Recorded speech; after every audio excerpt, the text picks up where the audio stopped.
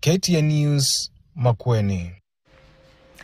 Na asante sana Nzioka kutoka maeneo hayo ya Makueni. Kwengineko ni kwamba licha ya mradi wa kichinjio cha Chesinde kufadhiliwa na serikali ya kaunti ya Kericho kwa angalau shilingi milioni 11 mwaka 2014 bado hakijafunguliwa, jambo ambalo limehangaisha wakazi wa eneo hilo.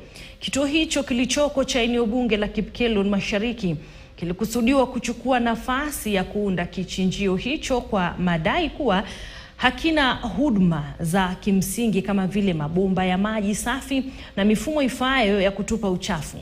Wakazi wanalalamikia kuendelea kuegemea kwa kituo cha Chepsion kisichotosheleza na kutoa wito kwa serikali ya kaunti kuhakikisha ufunguzi wa kichinjio hicho unafanyika haraka iwezekanavyo. Imekaa hiyo miaka yote na haifanyi kazi. Imagine this are wastage of resources because pesa yenye ilitumika hapa is over 11 million. Na tunaambiwa kwamba NEMA haikuruhusu kwa sababu ya dip.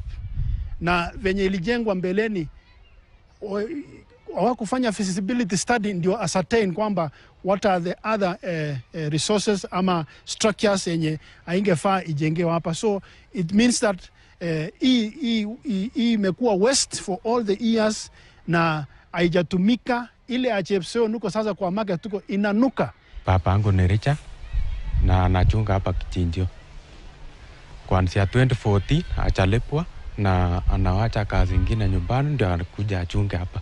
Article 10 of the Constitution is clear that there must be public participation, but there was no public participation done in this particular slaughterhouse. That is why now there is a change of goalpost whereby the county government now officials are now trying to talk about the dip which is next to the slaughterhouse, which I can say this one is actually absolutely wrong. Ni afueni kwa jamii ya wafugaji katika nyanda za juu za kaunti ya Samburu baada ya serikali ya kaunti hiyo kuwapa wafugaji